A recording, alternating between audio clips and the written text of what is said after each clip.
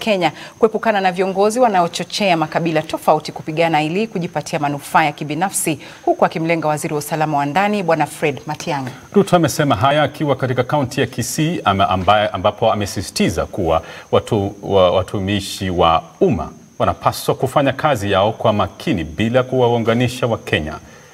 Kariri ameandaa taarifa hiyo. Naibu wa Rais William Ruto ameelekeza siasa zake katika kaunti ya Kisii. Ruto alizuru maeneo tofauti katika kaunti hiyo yakiwemo Hugo wa Nyabururu, Hugo wa Nyanturago, Wana wa hapa Bobasi ya mjambo, Hugo wa Nyamache, eneo la Masimba, na hatimaye katamatisha ziara yake katika soko la Itibo. Hebu nione wala wanasema tutatembea pamoja.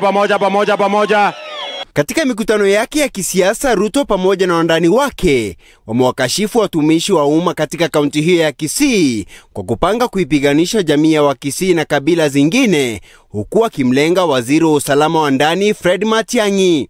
Mimi ndio nilitafuta na Uhuru Kenyatta serikali ya Jubilee na tukawapatia kazi. Fanyeni kazi kwa wananchi.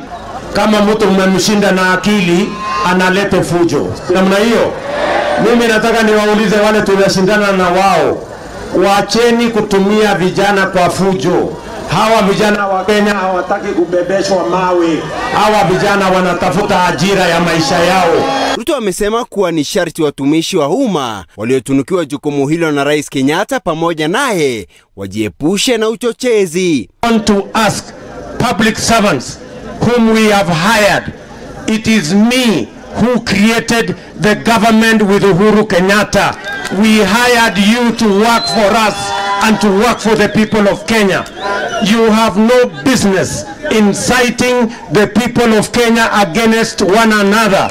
These people, they do not want to fight one another. They want to fight poverty. They want to fight unemployment. They want to fight hunger. And they want to move forward united as a people in Kenya. And we must tell him from Kisii, you are a leader in government and you must behave like one. I'll see you.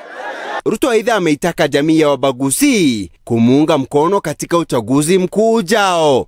Nikisema harambee, tunasema UDA harambee. Harambee. Shadrack Kareria, Look Up TV, Nairobi.